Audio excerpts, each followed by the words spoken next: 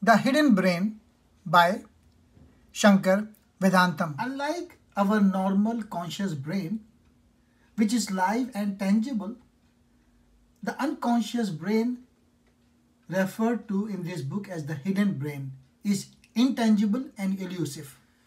Freud said the mind to an iceberg with the tip being the conscious mind and the bulk of it under the water being the unconscious mind. This is significant as it implies that most of mental work is done by the unconscious mind.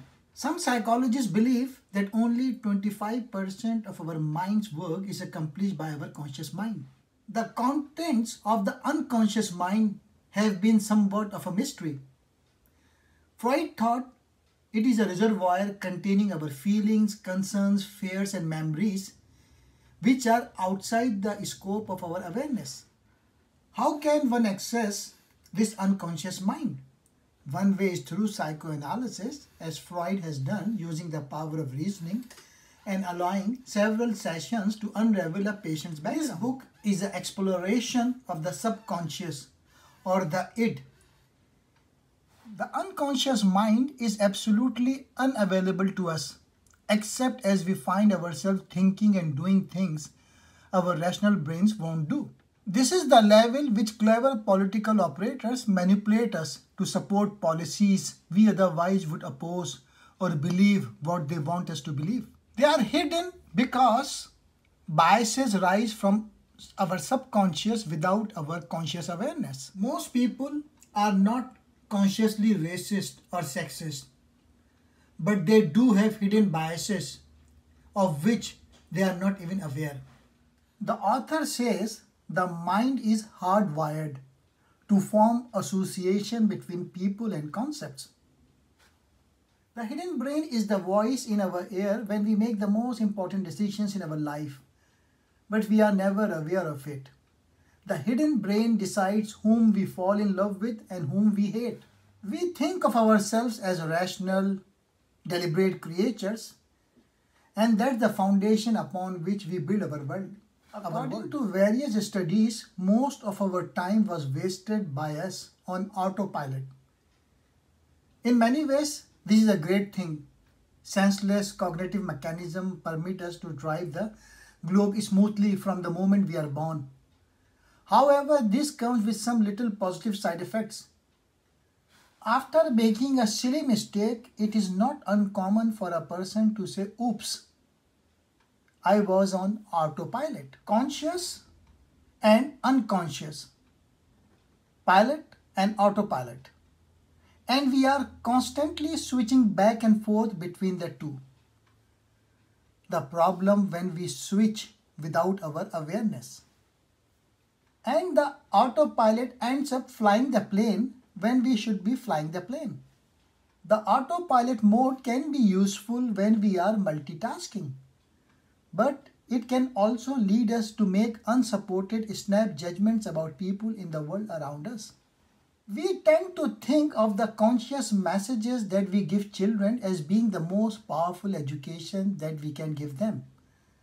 But the unconscious messages are actually far more influential. For every 50 times a year, a teacher talks about tolerance. There are many hundred of implicit messages of racial bias that children absorb through culture, whether it is television, books, or the attitudes of the adults and kids around them. And it is these hidden associations that essentially determine what happens in the unconscious mind of these children. Most of us would agree that there is a clear and even obvious connections between the things we believe and the way we behave. But what if our actions are driven not by our conscious values and beliefs, but by hidden motivations we are not even aware of? Everywhere there is a found proof of a hidden brain. It was demonstrated that how human beings react favorably at the times they sense compatibility with others. It is the hidden brain that guides kids to create senseless racial prejudices. People are ready to identify faces. Knowing my mother gives us food and security, and thus her face becomes a representation of security. Our talent to recognize faces in our ethnic group assists us to orient ourselves in a particular culture.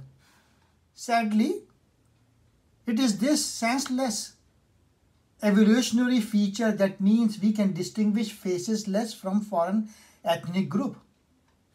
It was discovered that racial bias began at a surprisingly young age.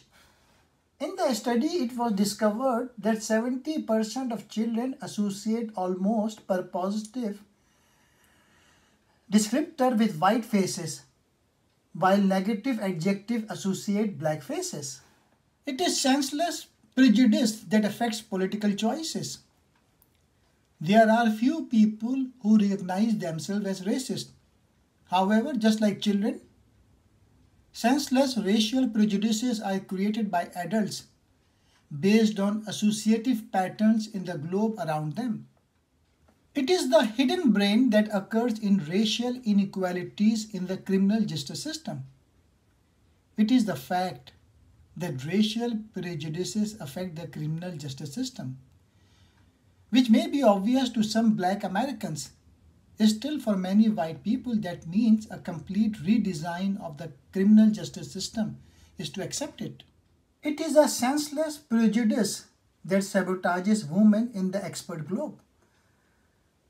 Many women progress in their careers thinking less valuable than their male counterparts. People who follow group trends are disaster sufferers. The Hidden Brain is a book about how to take back the control